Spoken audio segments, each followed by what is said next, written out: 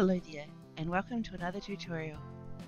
In today's tutorial, how to set up a bed and how to respawn at your base if you ever die on Bear Mountain. So actually it's quite simple to do. On Bear Mountain, all you need to do is buy a double bed kit from the trader. Take it to your hands and see where you'd like to place it. Hold the left mouse button and wait for the item to place. By doing this, you have created yourself a bed spawn. So the unlikely event that you die, it's okay, because once you are dead, you just hit respawn.